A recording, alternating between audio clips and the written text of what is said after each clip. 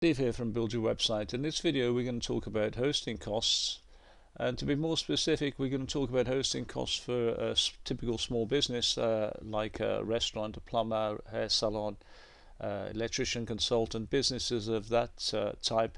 Now those kind of small businesses typically employ less than 20 people, but it's not really the number of employees in the company that's the criteria.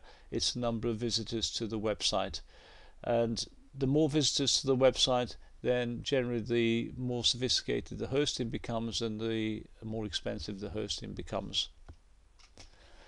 You can't just consider hosting on its own. You also need a domain name, and for most small businesses they're going to be using what's called shared hosting, and I cover shared hosting, exactly what it means or what it does, in another video. It's the choice for most small businesses, and it's the one I use on my websites. Hosting on a shared host costs about $8 a month, and a domain name costs about $10 to $16 a year.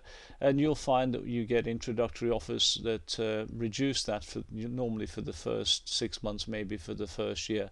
You're talking of a total cost of approximately $106 or 78 pounds, UK pounds.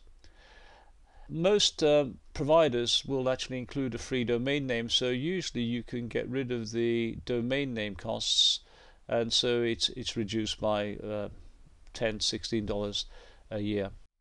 And I'm going to show you now a few examples. I'm going to show you an example packages on Bluehost and example packages on OneOnOne, and those are the two hosting providers I actually use. Now I'm in the shared hosting page, or on the shared hosting page, let's say, for Bluehost, and you can see here it's showing me 3 packages here, and we start off with the basic package, and you should notice here that it's actually reduced by to $2.95 per month. I think this is for the first year, and it goes up to $7.99, which is $8 a month after that. And you can see the plus package again reduces an introductory offer, and it goes up to 11, etc. Now, what's the difference in the packages and which one do you need? Now, I recommend you start with the basic package. Most providers will actually let you upgrade to a more expensive package at a later date if you find that you need it.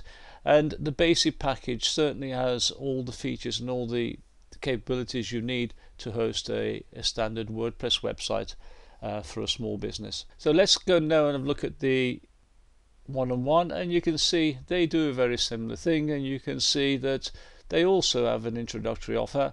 This one is 12 months, it does say there, so we're very cheap, less than £1 per month for the first 12 months, and it goes up to $4.99, which is £5. And again, if we go down there, we can see all the different features of the packages. And again, the basic package should be enough for most small businesses. It's the one I actually use on OneOnOne. And again, OneOnOne will let you upgrade to a more expensive package at a later date if you need it. Now, when I created my first website back in 2003, 2004, these were the only choices you had available. And websites those days were built using HTML templates or PHP templates. Now today WordPress has become incredibly popular, and it's one I use on all of my sites, and the hosting providers have adapted accordingly, and they've started offering dedicated WordPress packages. What that means is that you only install WordPress on that package, whereas with any of these packages here you can install a variety of things on this package, including WordPress. But on the dedicated WordPress package you can normally only have WordPress, and they tend to offer more support, and they offer upgrades, and they offer maintenance options on those packages, but they do tend to be more expensive than the standard packages. If I show you on OneOnOne and then quickly on Bluehost the WordPress options that you have. Now here's the OneOnOne options. You've got the, again, basic, plus, and unlimited, and it's called Manage WordPress. You can see the prices are actually very similar to the standard website packages, but you can only have WordPress on this. You can't have other things on there. On OneOnOne, incidentally, you can actually install WordPress on the basic package. That's not the basic WordPress package, that's just the basic package, the one I showed you earlier.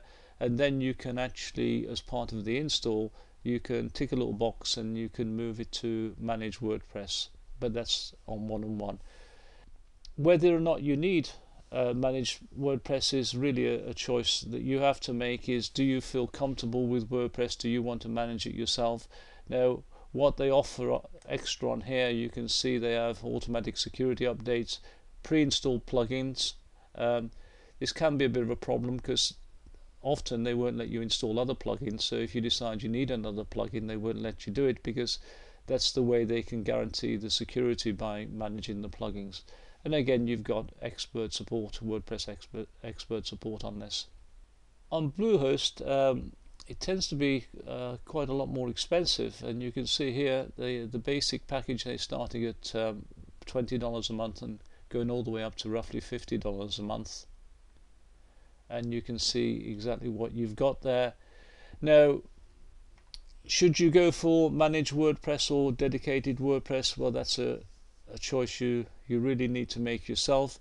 What I have and what I run on my sites, I run all my sites on the basic package. I have hosting with Bluehost and I have hosting with OneOnOne, and I use the basic package and I install WordPress myself into that package, and I manage WordPress myself on that package. I manage my own plugins and my own updates.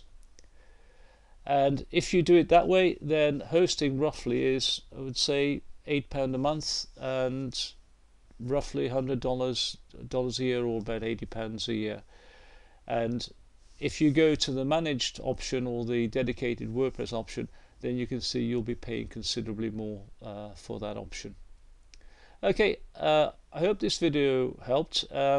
If you go to the website, you'll find some tutorials that you might find useful. One on website hosting, and you'll find on the tutorial more details about the features provided by the hosting providers and whether you need them and what they actually do. You'll also find a review on Bluehost and a review on OneOnOne. As I say, those are the two providers that I actually used. That's why I recommend them. I don't say they're the best providers, but they're the ones that I know and the ones that I've been using now since around 2003, 2004. Okay, so that's the end of the video. As I say, I hope you found it useful. If you have any comments, then you can use the comment form below. If you like the video, then you can use the like button below. If you want to be informed of new videos when I post them on the channel, then you can subscribe to the channel. If you do go over to the website, then there's also a newsletter that I publish occasionally, and if you're interested, you can subscribe to that. That's the end of the video. Until next time, bye.